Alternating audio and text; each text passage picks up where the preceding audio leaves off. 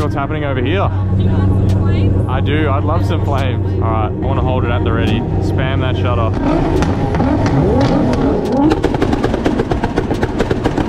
Whoa, what the hell? That's literally gunshots. Let's go over how I edited this step by step. Open up the Photoshop beta. I'm going to stitch in flames from the other car images that I shot during the burst. I'm going to then crop it to a 2:3 aspect ratio, select the lower part of the image and fill it with the content aware fill tool. Then I'm going to select the upper part of the image and use the new generative fill feature. Dark night sky was the prompt. Back in Lightroom for the basic adjustments, and there's the final edit.